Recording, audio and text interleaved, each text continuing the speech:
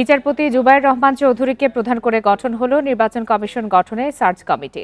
এ নিয়ে প্রজ্ঞাপন জারি করেছে মন্ত্রিপরিষদ বিভাগ। কমিটির অন্য সদস্যরা হলেন হাইকোর্টের বিচারপতি এ কে এম আসাদুজ্জামান, মহাহিসাব নিরীক্ষক ও নিয়ন্ত্রক মোহাম্মদ নুরুল ইসলাম, সরকারি কর্ম কমিশনের চেয়ারম্যান মোবাশ্বের মোনেম, পিএসসির সাবেক চেয়ারম্যান জিনাতুন নেসা তাহমিদা বেগম ও ঢাকা বিশ্ববিদ্যালয়ের অবসরপ্রাপ্ত শিক্ষক অধ্যাপক CR আবরার। এর আগে ৫ সেপ্টেম্বর মেয়াদ শেষ হওয়ার আগেই পদত্যাগ করে কাজী হাবিবুল আউয়াল নেতৃত্বাধীন কমিশন। তারা দায়িত্বে এসেছিলেন ২০২২ সালের ২৭ ফেব্রুয়ারি।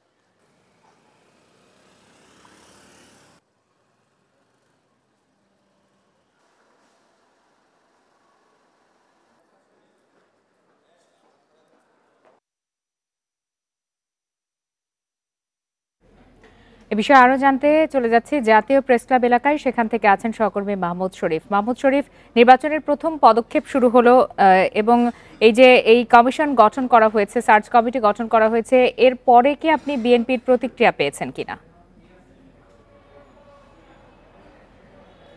দেখুন, কিছুক্ষণ আগেই নয়াপল্টনে দলের কেন্দ্রীয় কার্যালয়ে সংবাদ সম্মেলন ছিল বিএনপির। সেই সংবাদ সম্মেলন শেষে দলটির মহাসচিব মির্জা ফখরুল ইসলাম আলমগীর এবং দলটির সিনিয়র যুগ্ম মহাসচিব রুহুল কবির রিজভী, তাদের দুজনের সাথে আমার কথা হয়েছে।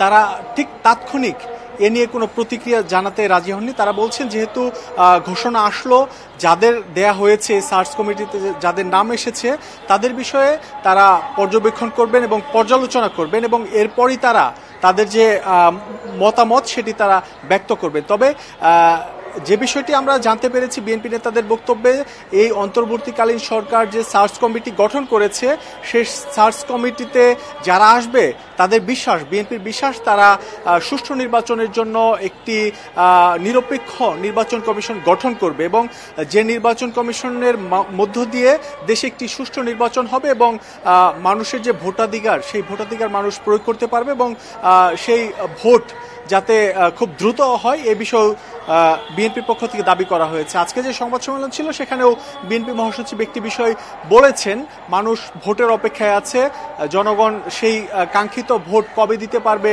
এর জন্য অন্তর্বর্তীকালীন সরকারের প্রতি দাবি জানিয়েছে বিএনপি, যাতে খুব শিগগিরই নির্বাচন ব্যবস্থা বা নির্বাচনের দিকে দেশকে নিয়ে যেতে যে ধরনের পদক্ষেপ আছে সেগুলি যাতে দ্রুত শেষ করা হয়।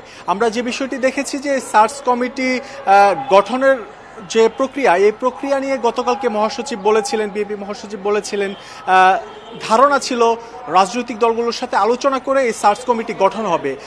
যদিও বিএনপি মহাসচিব বলেছেন যে সেটি তার আশা ছিল, এরপরও যেহেতু হয়নি, রাজনৈতিক দলগুলোর সাথে আলোচনা করে সার্চ কমিটি গঠন হয়নি, কিন্তু বিএনপির যে বিশ্বাস যে এই সার্চ কমিটি দেশে একটি সুষ্ঠু নির্বাচন দিতে পারবে, সুষ্ঠু নির্বাচন দেওয়ার জন্য একটি নিরপেক্ষ নির্বাচন কমিশন গঠন করতে পারবে। আমরা যে বিষয়টি দেখেছি যে অন্তর্বর্তীকালীন সরকারের ৩ মাস হতে চলল, এই ৩ মাসের মধ্যে মাসখানেক পর থেকে আমরা দেখেছি যে বিএনপি নির্বাচনী রোডম্যাপ ঘোষণার দাবি জানিয়ে আসছিল, কিন্তু সম্প্রতি বিএনপি নেতারা কিন্তু বলছেন হুট করে নির্বাচন দেওয়া যাবে না, কারণ দীর্ঘ ১৫ বছর যে স্বৈরশাসন চলেছে দেশে, প্রতিটি প্রতিষ্ঠান একেবারে আওয়ামীকরণ করা হয়েছিল, এটি বিএনপি নেতাদের দাবি, যে কারণে সরকারকে নির্বাচনের পথে দেশকে নিতে কিছুটা সময় লাগবে। এবং গতকালকের এক অনুষ্ঠানে মির্জা ফখরুল এই বিষয়টিও বলেছিলেন যে হুট করে নির্বাচন দিলে কিন্তু আসলে সুষ্ঠু নির্বাচন হয়ে যাবে, এটি আসলে ভুল ধারণা এবং তারা চাইছে যে খুব ধীরে ধীরে এবং পর্যালোচনা করে যাতে দেশকে নির্বাচনের দিকে নিয়ে যাওয়া হয় এবং এর জন্য বিএনপি পর্যাপ্ত বা যথাযথ সময় দিতে প্রস্তুত।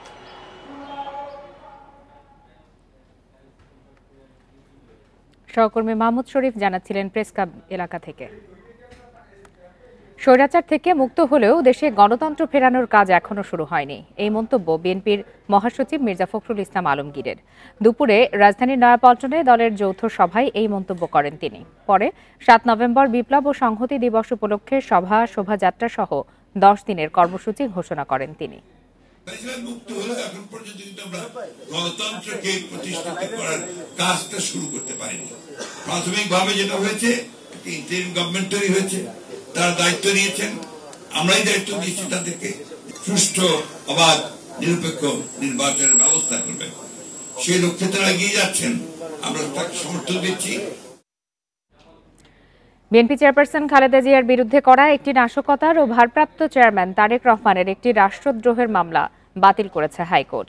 সকালে বিচারপতি এ.কে. মাসাদুজ্জামান ও বিচারপতি সৈয়দ এনায়েত হোসেনের বেঞ্চ দুই পক্ষের আইনজীবীদের শুনানি শেষে মামলা দুটি বাতিল করেন।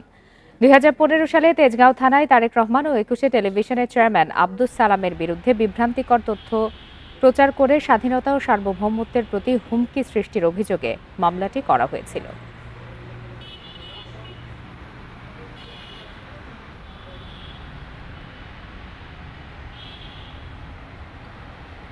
এফআইআর চার্জশিট বা ডকুমেন্ট পড়ে যদি কোনো অপরাধ যদি এখানে ডিসক্লোজ না করে, প্রতিমান না হয়, তাহলে সে মামলা চলবে না। সে পরিপ্রেক্ষিতে সুপ্রিম কোর্টের সিদ্ধান্ত অনুযায়ী এবং খালেদা জিয়ার এই দারুসালাম মামলা বাতিল ঘোষণা করেছে। দুই পক্ষের শুনানি শেষে বার্ড বাই ল মেকানিক্যাল এবং colourable exercise by the authority বলে বাতিল করা হলো, এবং এই কয়েকিউজ জনাব তারেক রহমান সাহেবও এইটা বেনিফিটটা পাচ্ছেন। বন্ধুহীন হয়ে পড়েছে জাতীয় পার্টি। ছাত্র জনতার গণঅভ্যুত্থানের পর স্বৈরাচারের দোসর হিসাবে অভিযুক্ত দলটি হারিয়েছে গুরুত্ব, ডাক পাচ্ছে না সরকারের সংলাপে, কাছে টানছে না কোনো রাজনৈতিক দলও। সব মিলিয়ে অস্তিত্ব সংকটে পড়েছে বলে মনে করছেন বিশ্লেষকরা। ভবিষ্যৎ কি, এমন প্রশ্নে জাতীয় পার্টি বলছে জনগণই তা ঠিক করবে। সংসদ সচিবালয়ের সিনিয়র সচিব আওয়ামী লীগের সঙ্গে জোট বা সমঝোতা করে ক্ষমতা স্বাদ নিয়েছে জাতীয় পার্টি। ২০০৯ থেকে সুবিধাভোগী হিসেবে অভিযুক্ত দলটি ভোটারবিহীন নির্বাচনে অংশ নেয়া ও প্রধান বিরোধী দল হয়েও মন্ত্রী পরিষদে থাকা নিয়ে দলটির নীতি আদর্শ পড়ে প্রশ্নের মুখে। এইভাবে টানাটানি করে বিরোধী দল তো হওয়া যায় না, হয় বিরোধী দল থাকতে পারে না সরকার, নাহলে আমাদের ৪০ জনকে সরকারে নিয়ে নেন। আমরা যখন বাইরে যেতে বলি তখন জিজ্ঞেস করে তুমি কোথায় আছো, সরকারের না বিরোধী দলে, কোন দলে, আমরা তো বলতে পারি না।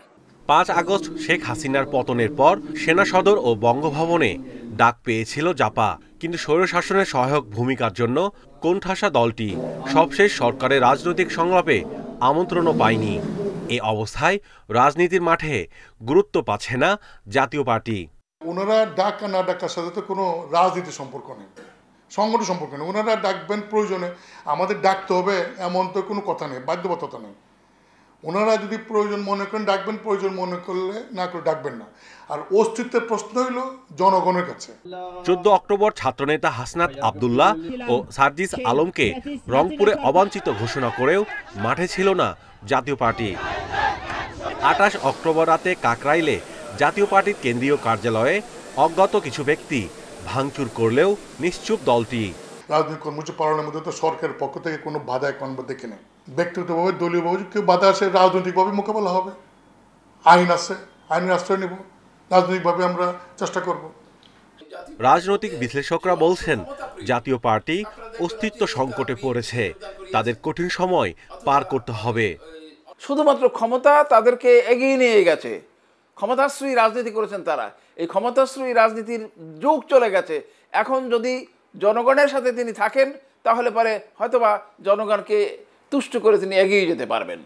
নীতি আদর্শে না থেকে সুবিধাবাদী নতজানু রাজনৈতিক অবস্থানের কারণেই জাতীয় পার্টি সংকটে, মনে করছেন বিশ্লেষকরা।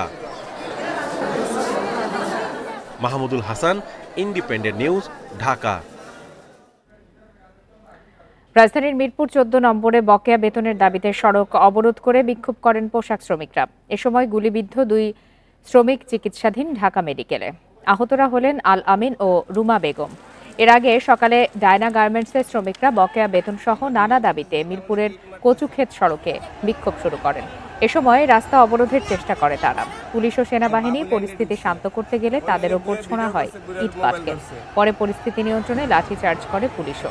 এ সময় সেখানে থাকা আইনশৃঙ্খলা বাহিনীর 2টি গাড়িতে আগুন দেওয়া হয়েছে। সেখানে এখনও থমথমে পরিস্থিতি বিরাজ করছে।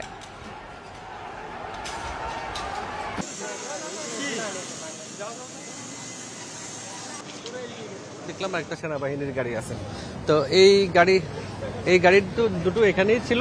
তারা কাজে আসছিল। শ্রমিকেরা যখন রাস্তায় নেমে আসে, তারা এই পুলিশদের উপর আইনশৃঙ্খলা ইট পাটকেল এর পাশাপাশি গাড়িতে তারা আগুন ধরিয়ে দেয়। বর্তমানে পরিস্থিতি স্বাভাবিক আছে, যান চলাচল শুরু হয়ে গেছে। এখন কি বলে, পুরো পরিস্থিতি এখন আমাদের নিয়ন্ত্রণে আছে। রাজধানীর ধানমন্ডিতে শিক্ষার্থী পরিচয়ে একটি বাসায় ডাকাতির চেষ্টায় 13 জনকে গ্রেপ্তার করা হয়েছে। বুধবার রাত 10:30টার দিকে এই ঘটনা ঘটে। পরে ধানমন্ডি থানায় একটি মামলা হয়। মামলাটির তদন্তকারী কর্মকর্তা এসআই মাসুদ পারভেজ বিষয়টি নিশ্চিত করেছেন। তিনি জানান, রাতে ধানমন্ডির 13 নম্বর সড়কের 13 নম্বর বাসায় এই ঘটনা ঘটে।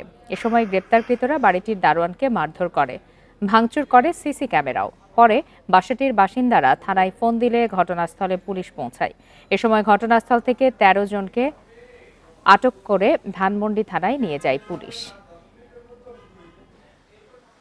কোনো অপ্রীতিকর ঘটনার কারণে থানায় তাদের আটকে রাখা হয়েছে, এটা আমরা বিশ্বাস করি না, বিশ্বাস করতে চাই না। ওরা এক সাধারণ ছাত্র, তাদেরকে ব্রেন ওয়াশ করানো হয়েছে, হ্যাঁ, এবং কি তাদেরকে মিথ্যা কথা বলে এই কাজে ফাঁসানো হয়েছে। এ বিষয়ে আরো বিস্তারিত জানাতে এই মুহূর্তে বার্তা কক্ষ থেকে যোগ দিয়েছেন সহকর্মী খালেদ রায়হান। রায়হান, এই ঘটনা এবং যারা গ্রেপ্তার হয়েছেন তাদের বিষয়ে বিস্তারিত কি জানা গেল এবং এই ঘটনার পর এলাকার আইনশৃঙ্খলা পরিস্থিতি নিয়ে পুলিশের বক্তব্য কি? দেখুন, ধানমন্ডি এবং মোহাম্মদপুর এটি কিন্তু বলা যায় যে গত 5 আগস্টের পর থেকে অপরাধের জন্য একটি অভয়ারণ্য হয়ে গেছে। আপনি নিশ্চয়ই জানেন যে জেনেভা ক্যাম্প, মোহাম্মদপুর এলাকা এবং ধানমন্ডি, এই পুরো 3টি জায়গায় গত প্রায় 2 থেকে আড়াই মাসে শুধুমাত্র গোলাগুলিতে প্রাণ গেছে 10 জনের, আহত হয়েছে প্রায় 2 শতাধিক। আর পরশু যে ঘটনাটি ঘটেছিল এবং গতকালকে যে ঘটনাটি ঘটেছে, গতকালকে রাতে 10:30টার দিকে তারা শিক্ষার্থী পরিচয় ওই বাসার দারোয়ানের কাছে প্রথমে কথা বলেন, তারপরে তারা ভিতরে প্রবেশ করতে যান এবং ভিতরে প্রবেশ করার পরই তারা শিক্ষার্থী পরিচয়, আপনি এসে দেখেছেন যে ফুটেজও দেখা যাচ্ছে যে তারা তাদের যে ক্যামেরা রয়েছে, তার বাসায় যে জিনিসপত্র রয়েছে সেগুলোকে তারা ভাঙচুরের চেষ্টা করছেন। এবং তারপরেই এলাকাবাসী এবং বাসার যারা রয়েছেন তারা কিন্তু থানায় ফোন করে এবং সেখান থেকে থানার পুলিশ যেটি বলছে যে তাদেরকে কিন্তু ঢাকা মেডিকেল থেকে 8 জনকে তারা সেখান থেকে আসলে পুলিশের হেফাজতে নিয়েছেন, কারণ ওইখানে একটি গণপিটুনির ঘটনা ঘটে, একটু হাতাহাতির ঘটনা ঘটে, যার ফলে তাদেরকে সেখান থেকে কিন্তু নেওয়া হয়েছে। এবং যেই 13 জনের গ্রেপ্তারের কথা বলা হচ্ছে, মামলা হয়েছে আজকে সকালে, এবং সেই 13 জনের মধ্যে কিন্তু আমরা দেখতে পাচ্ছি যে প্রায় সকলেই কিন্তু বিভিন্ন বিশ্ববিদ্যালয়, বিভিন্ন কলেজের শিক্ষার্থী। তার মধ্যে তিতুমির কলেজ রয়েছে, সোনারগাঁ বিশ্ববিদ্যালয় রয়েছে। এবং পুলিশের পক্ষ থেকে যেটি বলা হচ্ছে, এটি রমনা ডিভিশনে পড়েছে। রমনা ডিভিশনের যিনি ডিসি রয়েছেন তিনি যেটি বলছেন, মোটামুটি সকলের পরিচয় নিশ্চিত হয়েছেন। তারা কি আসলে ডাকাতির উদ্দেশ্যে গিয়েছিলেন, নাকি অন্য কোনো ব্যক্তিগত শত্রুতা ছিল, আর নাকি অন্য কোনো বিষয়, সেটি আসলে তদন্তের পরে জানা যাবে। তবে প্রাথমিকভাবে তারা যে পরিচয় পেয়েছেন সেখানে কিন্তু মোটামুটি নিশ্চিত যে যারা সেখানে গিয়েছেন গতকালকে তারা সকলেই কিন্তু শিক্ষার্থী, সকলেই কিন্তু বিভিন্ন কলেজ বিশ্ববিদ্যালয়, অনেকে ভর্তি পরীক্ষা দিতেও কিন্তু এখানে এসেছেন। সেক্ষেত্রে ব্যক্তিগত কোনো কারণ রয়েছে কিনা, নাকি যেই বাসায় গিয়েছে সেই বাসার কেউ তাদেরকে ফাঁসানোর চেষ্টা করছে, নাকি অন্য কোনো ঘটনা, সেটিই কিন্তু এখন দেখার অপেক্ষা। এবং সেটি নিয়ে কিন্তু ইতিমধ্যে তদন্ত শুরু হয়েছে, তদন্ত কাজ চলমান রয়েছে। একটি মামলা হয়েছে, 13 জন আসামি রয়েছেন।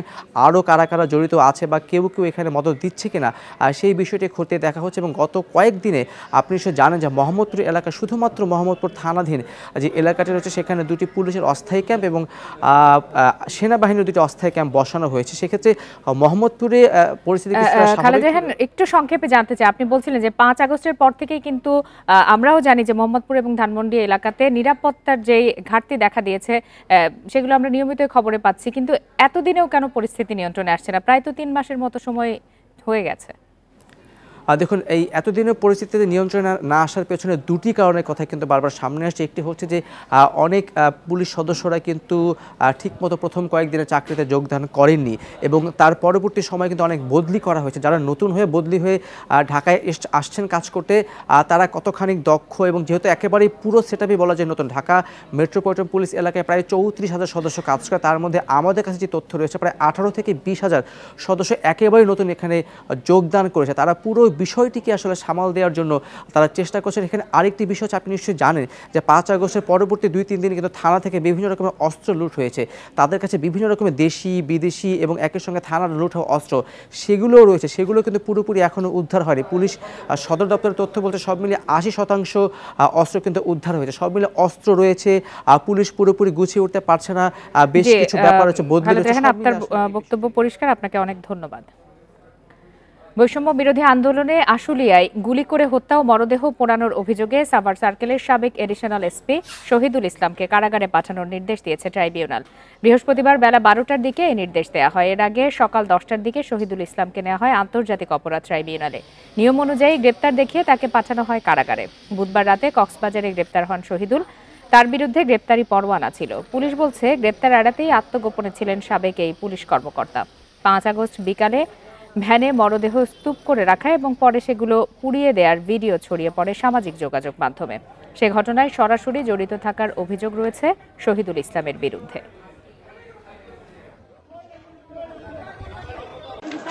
এই নির্মমতার যে ঘটনা, এগুলোর সাথে তার রেসপন্সিবিলিটির প্রমাণ পাওয়া গেছে। এর বাইরে সাভার অঞ্চলে যে শতাধিক বা 200-এর মতো যে শহীদের ঘটনা এবং অসংখ্য মানুষকে গুলি করার ঘটনা, সেই সময় ওইখানকার দায়িত্বপ্রাপ্ত অফিসার তিনি ছিলেন। সেই অপরাধে আমাদের তদন্ত সংস্থা তদন্ত করে তার বিরুদ্ধে অভিযোগের সত্যতা, প্রাথমিক সত্যতা পাওয়ার কারণে আমরা আদালতের কাছে গ্রেপ্তারি পরোয়ানা চেয়েছিলাম। গ্রেপ্তার করে তাকে আজকে হাজির করা হয়েছিল। আদালত আজকে তাকে জেলখানায় প্রেরণ করেছেন। দ্বিপাক্ষিক সম্পর্ক জোরদারে 2 দিনের সফরে ঢাকায় এসেছেন অস্ট্রেলিয়ার স্বরাষ্ট্রমন্ত্রী টনি বার্গ। সকাল 9:30টায় পররাষ্ট্র মন্ত্রণালয়ে উপদেষ্টা তৌহিদ হোসেনের সঙ্গে বৈঠকও করেন তিনি। আলোচনায় গুরুত্ব পায় বাণিজ্য, বিনিয়োগ, টেকসই ও নবায়নযোগ্য জ্বালানি উৎপাদন, রোহিঙ্গা সংকট, সমুদ্র সীমা সুরক্ষা ও নিরাপত্তা, প্রযুক্তি হস্তান্তর এবং অবাধ ও উন্মুক্ত ইন্দো প্যাসিফিক অঞ্চল ইস্যুগুলো। আজই স্বরাষ্ট্র উপদেষ্টার সঙ্গেও তার বৈঠক হওয়ার কথা রয়েছে। তাতে দেশের সমুদ্র অঞ্চলের নিরাপত্তা বৃদ্ধি ও কোস্টগার্ডের সক্ষমতা বাড়াতে প্রশিক্ষণের বিষয়ে সমঝোতা স্মারক সহ একাধিক নথি সই হতে পারে। অস্ট্রেলিয়ার স্বরাষ্ট্রমন্ত্রী টনি বার্গ সাক্ষাৎ করবেন প্রধান উপদেষ্টা ডক্টর মোহাম্মদ ইউনুসের সঙ্গেও।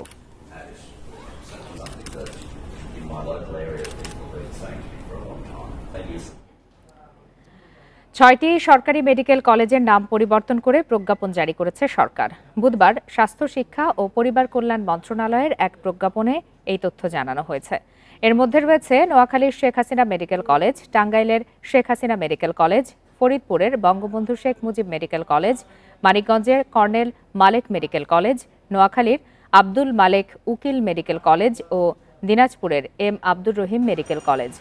এখন থেকে এইসব মেডিকেল কলেজের নাম হবে শুধু জেলার নামে, আর এই আদেশ অবিলম্বে কার্যকর হবে বলেও জানানো হয়েছে প্রজ্ঞাপনে।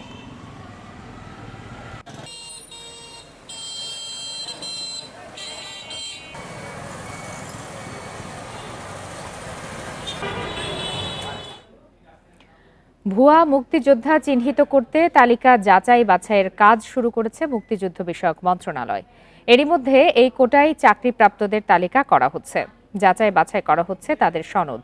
যাদের সনদ ভুয়া বলে প্রমাণিত হবে তাদের বিরুদ্ধে আইন অনুযায়ী ব্যবস্থা নেওয়া হবে।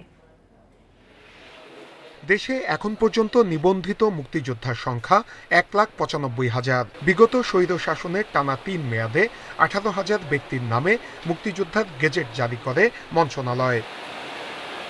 এর মধ্যে আওয়ামী লীগের প্রভাবশালী মন্ত্রী নেতারা মুক্তিযোদ্ধা সনদের জন্য আবেদন করেন, যাদের অনেককে যাচাই বাছাই ছাড়া গেজেটভুক্ত করা হয়। সেই সঙ্গে টাকার বিনিময়ে সনদ দেওয়ার অভিযোগও রয়েছে। ইতিহাস গবেষকরা বলছেন, আওয়ামী লীগ সরকার মুখে মুক্তিযুদ্ধের চেতনার কথা বললেও এই সময়েই ভুয়া মুক্তিযোদ্ধা সনদের অভিযোগ ওঠে বেশি। সেই সঙ্গে গত 16 বছরেও তারা মুক্তিযোদ্ধাদের পূর্ণাঙ্গ তালিকা করেনি। সরকারের মন্ত্রী থেকে শুরু করে সচিব থেকে শুরু করে সরকার সমর্থক শিক্ষক বহু মানুষ এই ধরনের মুক্তিযোদ্ধায় অন্তর্ভুক্ত হওয়ার জন্য তারা চেষ্টা করেছে এবং অনেকেই সেই তালিকাভুক্ত হয়েছে। এসব ভুয়া সনদ চিহ্নিতের কাজ শুরু করেছে মুক্তিযোদ্ধা মন্ত্রণালয়। মুক্তিযোদ্ধাদের তালিকা জেলা, উপজেলা পর্যায়ে উন্মুক্ত করে দেয়া হবে। যারা সত্যিকার মুক্তিযুদ্ধের সময় যুদ্ধ করেছিল তারা সব জনমানুষ জানে, তারা এলাকায় মুক্তিযোদ্ধা হিসাবেই পরিচিত।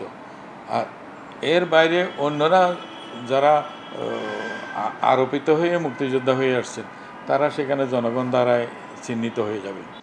এদিকে মুক্তিযোদ্ধা কোটায় যারা সরকারি চাকরি নিয়েছে তাদের তালিকা করছে মন্ত্রণালয়। এসব সনদও যাচাই বাছাই করা হবে। সার্বিকভাবে মুক্তিযোদ্ধার তালিকার মধ্যেই এইগুলি ঢুকে আছে। এইগুলির ভিতর থেকে আমাদেরকে বিষয়টাকে বেছে বের করতে হচ্ছে। ৭৬ জন গেজেটভুক্ত মুক্তিযোদ্ধাকে চিহ্নিত করা হয়েছে, যাদের জন্ম মুক্তিযুদ্ধের পরে। এসব বিষয়ে তদন্ত করছে মন্ত্রণালয়। গৌরব অহংকারের প্রতীক মুক্তিযুদ্ধ। যারা ভুয়া মুক্তিযোদ্ধার সনদ দিয়েছে এবং যারা নিয়েছে, উভয় পক্ষকেই আইনের আওতায় নিয়ে এসে দৃষ্টান্তমূলক শাস্তি দেওয়ার দাবি গবেষকদের। নূরে আলম, ইন্ডিপেন্ডেন্ট নিউজ, ঢাকা।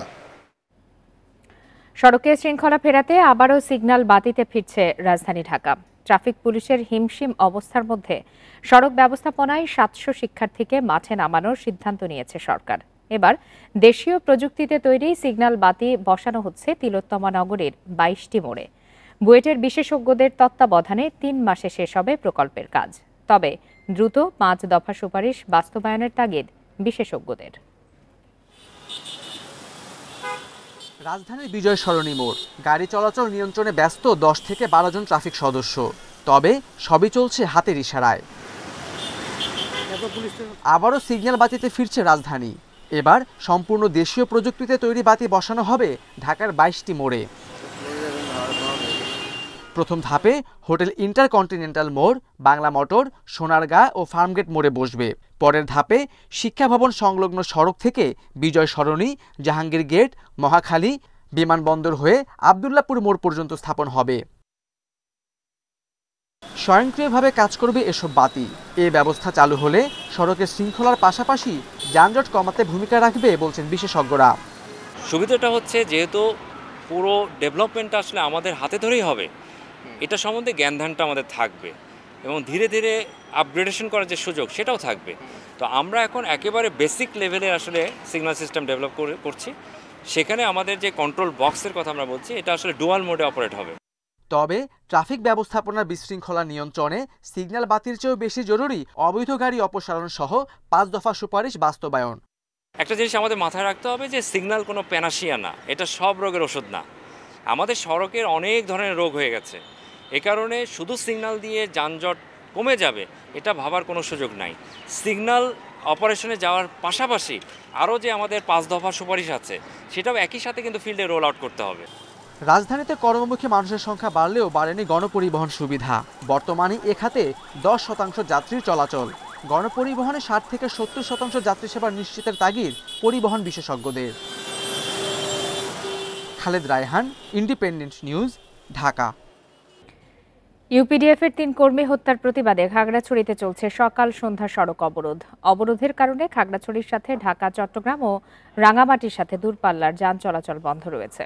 তবে শহরের অভ্যন্তরে ইজি বাইক ও মোটরসাইকেল চলাচল করছে। এছাড়া ৯ উপজেলার সাথে যাত্রীবাহী যান চলাচল অনেকটাই কম রয়েছে। অবরোধের সমর্থনে খাগড়াছড়ি ঢাকা আঞ্চলিক মহাসড়কের রামগড় অংশে টায়ার জ্বালিয়ে বিক্ষোভ করেন সংগঠনের নেতাকর্মীরা। গতকাল খাগড়াছড়ির পানছড়ির লতিবান ইউনিয়নের শুকনাছড়ি এলাকায় দুর্বৃত্তের গুলিতে ৩ কর্মী নিহত হন। এরই প্রতিবাদে জেলায় সকাল সন্ধ্যা সড়ক অবরোধ কর্মসূচির ঘোষণা করে ইউপিডিএফ।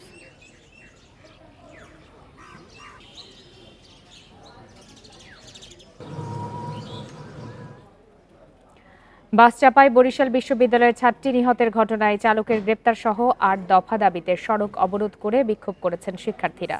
সকালে বিশ্ববিদ্যালয়ের সামনে বরিশাল কুয়াকাটা ভোলা মহাসড়ক অবরোধ করেন তারা। এ সময় নিহতের ঘটনায় জড়িতদের গ্রেপ্তার, বিশ্ববিদ্যালয়ের সামনে ফুট ওভারব্রিজ নির্মাণ সহ ৮ দফা দাবি জানান শিক্ষার্থীরা।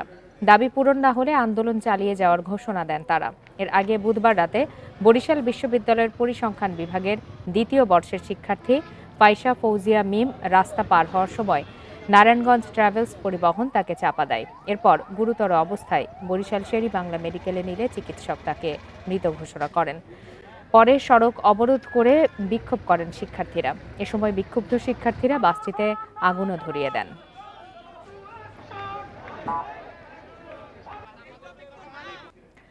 সাভারে ছাত্র জনতার আন্দোলনের সময় হত্যা মামলায় বিরুলিয়া ইউনিয়ন পরিষদের সাবেক চেয়ারম্যান সেলিম মণ্ডলকে বুধবার গ্রেপ্তার করেছে র্যাব। পরে সেলিম মণ্ডলের 10 দিনের রিমান্ড আবেদন চেয়ে সাভার থানা থেকে আদালতে পাঠানো হয়। র্যাব ও পুলিশ জানায়, সাভারে গত 5 আগস্ট আন্দোলনের সময় সেলিম মণ্ডলের নেতৃত্বে আন্দোলনকারীদের ওপর হামলা চালানো হয়। এতে বেশ কয়েকজন নিহতের ঘটনায় মামলা দায়ের করা হয়। এরপর আত্মগোপনে চলে যান আসামি সেলিম মণ্ডল সহ অপরাধীরা।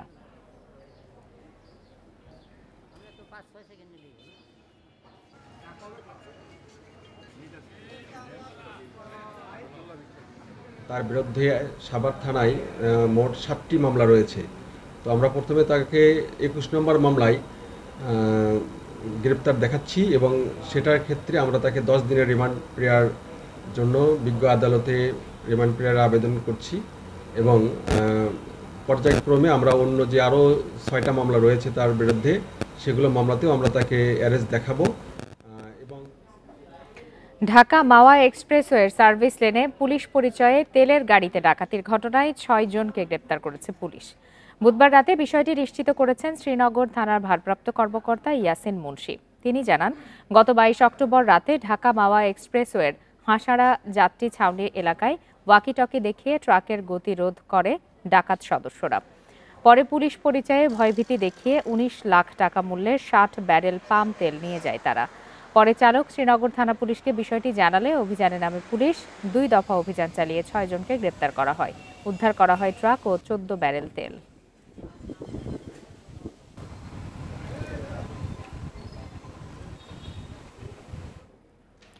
চট্টগ্রামের নিউ মার্কেট এলাকার স্বাধীনতা স্তম্ভে গেরুয়া পতাকা ঝুলিয়ে জাতীয় পতাকা অবমাননার মামলায় 2 তরুণকে গ্রেপ্তার করেছে পুলিশ। বুধবার মধ্যরাতে কোতোয়ালি থানা এলাকা থেকে তাদের গ্রেপ্তার করা হয়। গ্রেপ্তারকৃতরা হলেন নগরীর আলকরণ দোভাষ কলোনি এলাকার রাজেশ চৌধুরী এবং হৃদয় দাস। পুলিশ জানায়, গত শুক্রবার লালদিঘি ময়দানে সনাতন ধর্মাবলম্বীদের সমাবেশের পর নিউ মার্কেট মোড়ে স্বাধীনতা স্তম্ভে জাতীয় পতাকার ওপর গেরুয়া পতাকা লাগানো হয়, যা জাতীয় পতাকাকে অবমাননার শামিল। এই ঘটনায় স্থানীয় এক ব্যক্তি থানায় মামলা করলে তাদের গ্রেপ্তার করা হয়।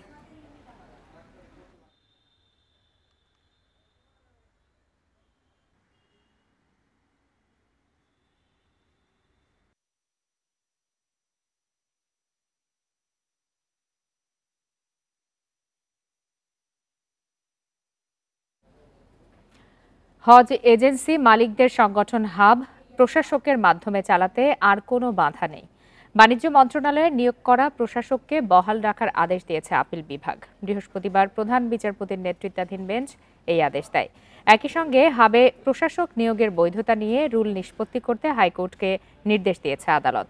সংগঠনের সামগ্রিক কার্যক্রমের পাশাপাশি আগামী 4 মাসের মধ্যে নতুন কমিটি নির্বাচন করবেন প্রশাসক। তবে হাবের বার্ষিক সাধারণ সভা আপাতত স্থগিত থাকবে। গত 28 অক্টোবর সংগঠনের এজিএম স্থগিত করে চেম্বার আদালত। শুনানির জন্য পাঠিয়ে দেওয়া হয় আপিল বিভাগে। 29 অক্টোবর হাবের বার্ষিক সাধারণ সভা হওয়ার কথা ছিল।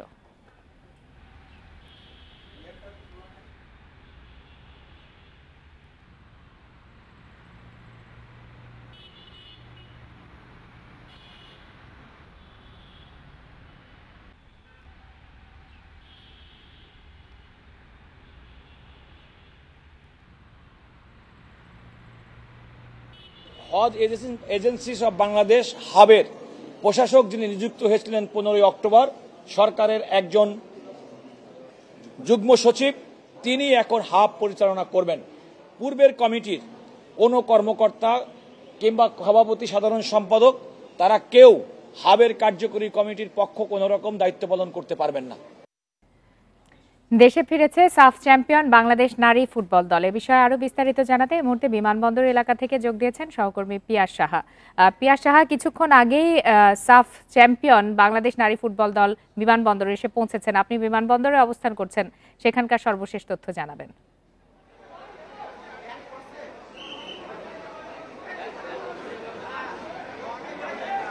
দেখুন, এখন থেকে ঠিক 2-3 মিনিট আগে কিন্তু বাংলাদেশ সাবজয়ী নারী দল বিমানবন্দরে অবতরণ করেছে। সেটা কিন্তু বাফুফে আমাদের আনুষ্ঠানিকভাবে জানিয়েছে। তো তো এখন বাফুফে যে আনুষ্ঠানিকতা বাকি রয়েছে সেটি হলো বাফুফের যেহেতু এখানে এসেছে বিমানবন্দরের ভেতরে কিছু আনুষ্ঠানিকতা থাকে, সেই আনুষ্ঠানিকতা সেরে মিনিট 20 থেকে 30-এর মধ্যে কিন্তু সাবজয়ী যে নারী দল রয়েছে যারা নেপালে কাঠমান্ডু থেকে টানা দ্বিতীয়বারের মতো সাবজয়ের গৌরব অর্জন করে দেশে ফিরেছে, তারা কিন্তু বের হয়ে আসবেন এবং এখানে কিন্তু তাদের বরণের জন্য সব ধরনের ব্যবস্থায় বাফুফে কিন্তু অনেক আগের থেকে প্রস্তুত করে রেখেছে। আমি আগে আপনাকে যেটি জানিয়েছি, এখানে কিন্তু ছাদখোলা বাস রয়েছে, যে ছাদখোলা বাসে করে বিমানবন্দর থেকে বাফুফে ভবনে যাবে চ্যাম্পিয়ন নারীরা। এবং আমি যদি আপনাকে বলি যে বাসটি এখানে বিমানবন্দর থেকে এলিভেটর এক্সপ্রেস হয়ে এফডিসি মোড় হয়ে মৌচাক দিয়ে শাপলা চত্বর হয়ে কিন্তু আসলে ফুটবল ফেডারেশনে পৌঁছাবে। গতবারও কিন্তু যখন বাংলাদেশ নারী দল সাব চ্যাম্পিয়ন হয়েছিল তখনও কিন্তু আসলে ছাদখোলা বাসে প্রথমবারের মতো অভ্যর্থনা জানানো হয়েছিল, সেই ধারাবাহিকতায় কিন্তু এবারও দ্বিতীয়বারের মতো সেই চ্যাম্পিয়ন দলকে আসলে ছাদখোলা বাসে করে আসলে বাফুফে ভবনে নিয়ে যাওয়া হবে।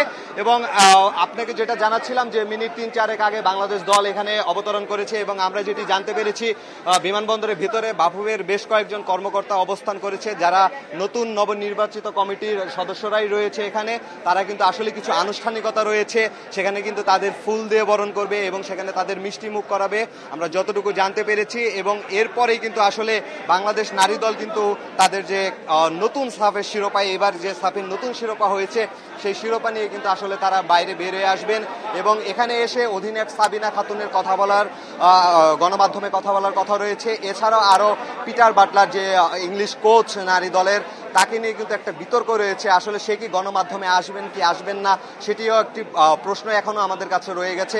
এবং আমি যদি বাংলাদেশ নারী দলের পারফরমেন্সের কথা আপনাকে বলি, বাংলাদেশ নারী দল কিন্তু প্রথমবার যে সাব জয় করেছিল সেই সাব জয় কিন্তু বাংলাদেশ নারী দল দাপটের সাথে সাব জয় করেছিল, কিন্তু এবারের প্রেক্ষাপটটা কিন্তু একদমই ভিন্ন ছিল। এবার প্রেক্ষাপট কিন্তু দলের মধ্যে প্রথমবার যখন সাব জয় করেছিল তখন যে বন্ডিংটা ছিল, যে একাত্মতা ছিল, সেটা কিন্তু এবারে সাপে ছিল না। প্রথম ম্যাচে কিন্তু পাকিস্তানের সাথে ড্র করার পরে বাংলাদেশ কিন্তু এবারে সাব চ্যাম্পিয়নশিপ থেকে বিদায় নেওয়ার ঘন্টা বেজে গিয়েছিল, কিন্তু সেখান থেকে কিন্তু আসলে সিনিয়রদের সাথে কোচের একটি অমিলের কথা শোনা গিয়েছিল। কোচ কিন্তু আসলে তার মূল একাদশে সিনিয়র প্লেয়ারদের সেইভাবে সুযোগ দেননি প্রথম ম্যাচে এবং পরবর্তী ম্যাচে আসলে পিটার বাটলার হয়তো বুঝতে পেরেছিলেন যে বাংলাদেশ এই দলে আসলে সিনিয়র প্লেয়ারের গুরুত্ব কতটুকু, সিনিয়র প্লেয়ার থাকলে দল কতটুকু ভালো করতে পারে। সেই প্রেক্ষাপটে কিন্তু ভারতের বিপক্ষে ম্যাচে কিন্তু আমরা দেখতে পেরেছি সিনিয়ররা দলে জায়গা পেয়েছেন এবং দলে জায়গা পেয়ে যে প্রত্যাশিত যে পারফরমেন্স বাংলাদেশ নারী দলের সেটি কিন্তু করে দেখিয়েছেন। ভারতকে কিন্তু দুমড়ে মুচড়ে তারা গ্রুপ চ্যাম্পিয়ন হয়ে সেমিফাইনালে যায় এবং সেমিফাইনালে ভুটানকেও বড় ব্যবধানে উড়িয়ে দিয়ে ফাইনালে ওঠে এবং ফাইনালে সেই নেপালের সাথে প্রথম সাপের শিরোপা জিতেছিল কাঠমান্ডুর দশরথ স্টেডিয়ামে, তাদের বিপক্ষেও কিন্তু একটা লড়াকু পারফরমেন্স দিয়ে গতকাল কিন্তু টানা দ্বিতীয় শিরোপা নিশ্চিত করেছে বাংলাদেশ নারী দল। আপনি কিন্তু ক্যামেরায় দেখতে পাচ্ছেন বিমানবন্দরে কিন্তু গণমাধ্যমের উপস্থিতি চোখে পড়ার মতো। গণমাধ্যম কিন্তু এখানে দুপুর 12টার থেকেই এসে হাজির হয়েছেন, কারণ সাবজয়ী যে নারী দল রয়েছে সেই নারী দল বাংলাদেশ ফুটবলের যে সফলতা কিন্তু সেই নারী দলের হাত ধরেই বারবার আসছে, যেখানে পুরুষ দলের জানতে চাই গতবার আমরা দেখেছি প্রথমবার যখন বাংলাদেশ নারী ফুটবল দল সাফ চ্যাম্পিয়ন হয়ে দেশে ফিরেছিল, ছাদখোলা বাসে তারা শহর প্রদক্ষিণ করছিল, সে সময় কিন্তু সাধারণ মানুষের আমরা উচ্ছ্বাস দেখেছিলাম, বাঁধ ভাঙা উচ্ছ্বাস। এবারে সাধারণ মানুষের কি ধরনের উৎসাহ উদ্দীপনা আপনার চোখে পড়েছে আপনি যখন বিমানবন্দরে গেছেন, বা এই মুহূর্তে বিমানবন্দরের বাইরে কি পরিস্থিতি?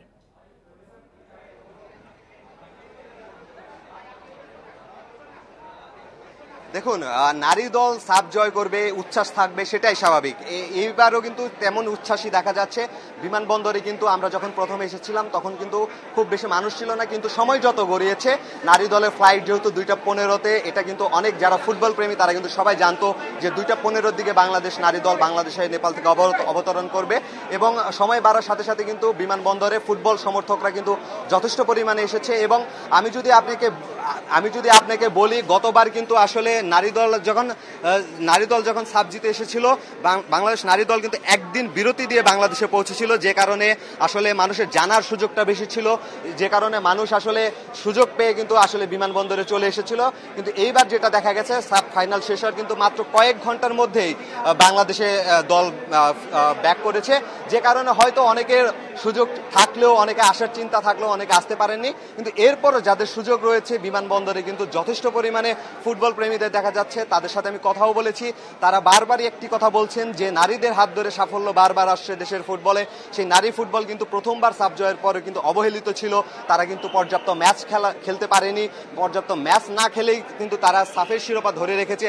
তারা বারবারই বলছেন, ফুটবল প্রেমীদের বারবারই চাওয়া এটা যে এই নারী দলকে, বাফুফের যে নতুন কমিটি এসেছে তারা কিন্তু আসলে গুরুত্ব সহকারে দেখবেন এবং নারী দলকে আসলে, যেহেতু তারা দক্ষিণ এশিয়ার চ্যাম্পিয়ন হয়েছে, তারা কিভাবে এশিয়ায় চ্যাম্পিয়ন হতে পারে সেই পদক্ষেপ নেবে নতুন কমিটি, এমনটাই তাদের প্রত্যাশা। এবং বিমানবন্দরে এখন পিয়া সাহা, বাফুফের কথা যখন উঠে আসলো একটু জানতে চাই, গতবার কিন্তু যখন এই চ্যাম্পিয়ন বাংলাদেশ ফুটবল নারী দল বাফুফেতে গিয়েছিলেন, তারা কিন্তু বেশ কিছু অনাকাঙ্ক্ষিত ঘটনার মুখোমুখি হয়েছিলেন, নিশ্চয়ই আপনার মনে আছে।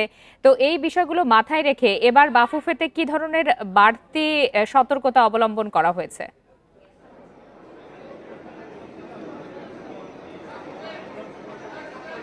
আপনি একদম ঠিক বলেছেন, গত সাবের এক্সপিরিয়েন্স কিন্তু বাফুফে, বিশেষ করে ফুটবল ফেডারেশনের আয়োজনে কিন্তু অনেক খামতি ছিল, সেটি আপনি যেমনটি জানিয়েছিলেন, বেশ কয়েকটি অনাকাঙ্ক্ষিত ঘটনা ঘটেছিল। কিন্তু এইবার কিন্তু আসলে বাফুফে অনেকটাই সজাগ। আসলে প্রথমবার থেকে বাফুফে অনেকটুকুই বলতে গেলে শিখতে পেরেছে, যে কারণে প্রথমবারে তারা কিন্তু সাফের যে আনুষ্ঠানিক সংবাদ সম্মেলন ছিল সেটি কিন্তু আসলে বিমানবন্দরের ভেতরে করেছিল এবং সেখানে কিন্তু সাংবাদিক প্লাস বাইরে যে দর্শকরা ছিল। আপনাকে অনেক ধন্যবাদ। সাফ জয়ী ফুটবল নারী দল কিছুক্ষণের মধ্যেই বের হবে। এর সাথে শেষ করছি আজকের বিরোধীহীন সংবাদ দুপুর। ধন্যবাদ সবাইকে।